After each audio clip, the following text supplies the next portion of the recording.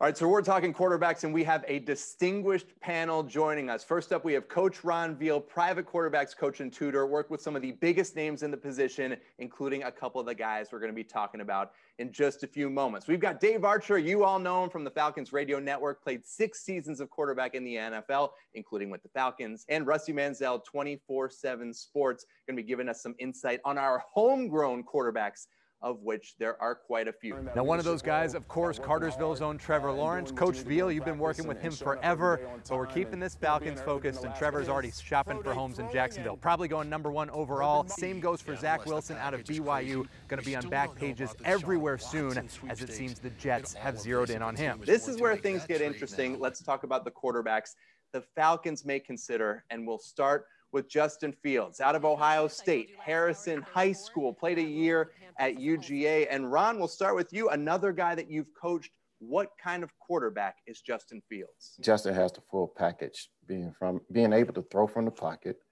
being able to escape the pocket and make plays with his legs when he has to, super accurate, make all the throws intermediate, short, and he's working on the play action game. So great person on and off the field. I think he's the all-around quarterback. The only thing that I see from Justin Fields is moving through progressions a little bit quicker, but this kid fits exactly what Arthur Smith would like to do from a versatility of the quarterback, either moving or staying in the pocket. Well, I live in Rome, so I'm very close to that Rome staff. It was the first game of that junior season when they ultimately won the state championship. They called me on the way home that night. They said, "Do you know anything about this Harrison quarterback?" I said, "I know a little bit."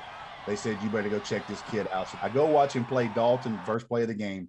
Justin Fields goes 80 yards, and it's kind of the rest is history. Ron, let me throw one more Justin Fields question at you, because there have been some reports from those anonymous scouts about whether it's his work ethic, his passion. What do you think when you hear those reports about a guy you know so well? I work with a kid.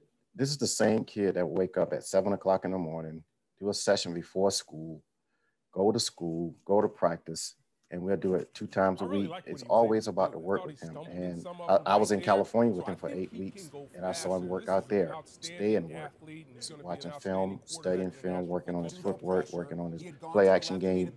I've seen all these things in person, but like I say, those evaluators have their opinion, and that's the opinion that they get, that somebody has fed them. Anybody that has any doubts about Justin Fields' passion for the game, pick up the Clemson tape after he takes the shot from Skalski in the middle of the field, goes to the sideline, can barely breathe, and then comes back and throws 3 deep dimes for touchdowns to beat Clemson in the semifinal. If there's any question about Justin Fields' heart or his passion for the game, I think that probably should be checked at the door after that performance against Clemson. Well, for the Falcons to have a chance to draft Justin Fields, it's going to depend on what the 49ers do at #3. And there's a lot of reporting that Kyle Shanahan is leaning towards Mac Jones, the former Alabama quarterback.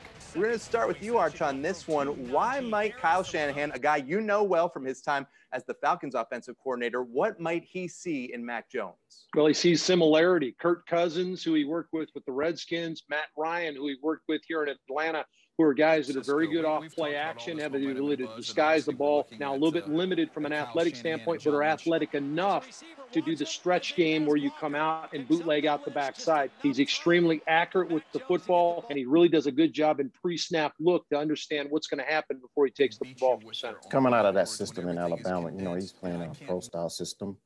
And like Dave was talking about, he's able to play the game off the play action as well, continue to make his progression reads. Like you said, limited on his athletic ability, but he makes up for it by making a read through the progressions, getting the ball out of his hands quickly. And he's athletic enough to get away or make a move in the pocket to make the secondary throw. Well, the final quarterback in what's seen as that top-tier group of QBs is Trey Lance out of North Dakota State, and maybe the guy that the average fan knows the least about. Only played 1 full season at North Dakota State, played just 1 game this last year. Coach Veal, should Falcons fans be excited about his potential? I feel like the kid is a complete quarterback. He's able to threaten you with his legs. He makes great decisions from the pocket. He can make every throw. And the biggest thing is he's young and he has time to develop into an NFL quarterback. He reminds me a little bit in throwing motion of Randall Cunningham, and it would take a little while to unwind, but when it unwound, it came out of there and got to its destination on time. And finally, if the Falcons go a different direction in the first round, there are several possibilities at the top of the second round. You got Kyle Trask from Florida, you got Kellen Mond from Texas A&M,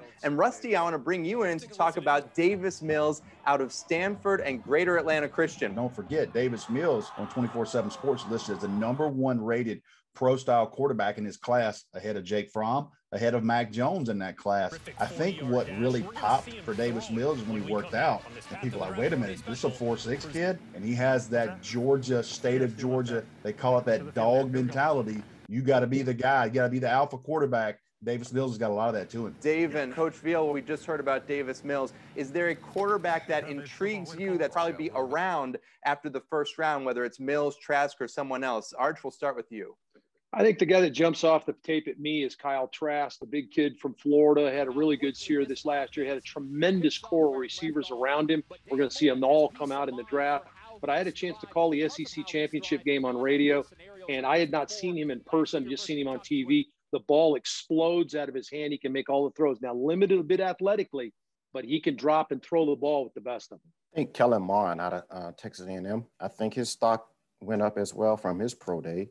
He played in a Jimbo Fisher offense. That means he knows offense, he knows defense, he knows coverages, he knows fronts. From what Jimbo says, he's like one of the best kids he's ever coached at the position for us, like the ability to recognize coverages and fronts and how they tie together. So I think he's athletic enough, and he played in a pretty good pro-style system. I think he's one of the sleepers in the draft. It is a quarterback-rich draft for sure. Falcons have a lot of options if they want to add some competition to their room or think about the eventual successor to Matt Ryan. Guys, thank you very much. Coach Ron Veal, Dave Archer, Rusty Manziel. Guys, enjoy the draft.